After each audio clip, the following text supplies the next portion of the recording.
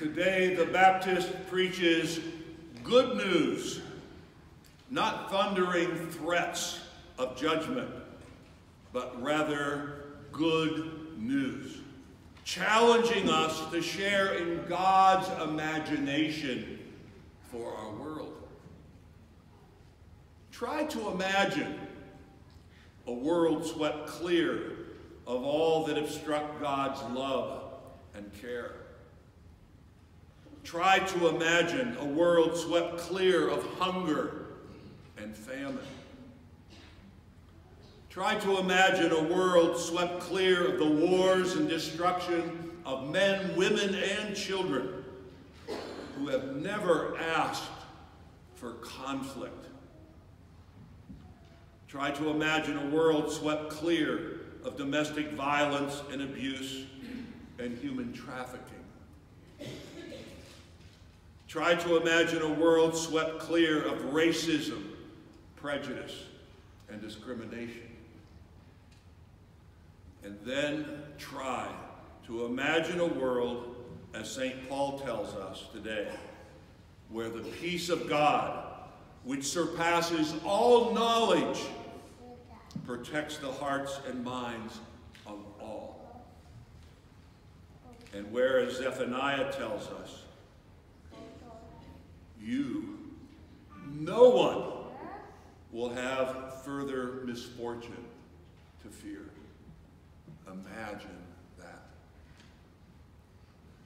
We heard the advice of the baptizer when the people asked him, "What should we do?" What did John answer? Whoever has 2 coats, share one with another. Whoever has food, do likewise. And treat people with fairness and justice. So then we gather here and we hopefully are saying to the Lord, what should we do? And what are we told? Share, be fair, and don't bully. Basic rules of the playground, aren't they? Can we remember those?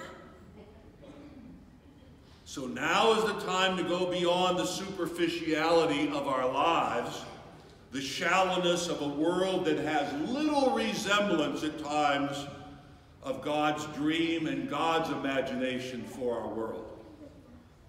Now is the time of our transformation. Yeah, yours and mine, both of us, all of us. Time for transformation and conversion, making room for God in our lives, and sweeping away anything that hurts any of God's people. The spiritual writer Anthony DeMello tells the story of a spiritual master from whom God seeks advice. Yeah, God goes to the spiritual master for advice.